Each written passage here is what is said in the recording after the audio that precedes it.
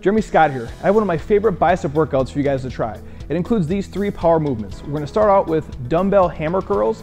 Next, we're going to move on to underhand grip chin-ups. And finally, we're going to hit barbell curls. We're going to do a simple 10 rep countdown. Here's how it works. You guys are going to start with 10 reps of each exercise. So 10 reps of hammer curls, 10 reps of your chin-ups, and then 10 reps of the barbell curls.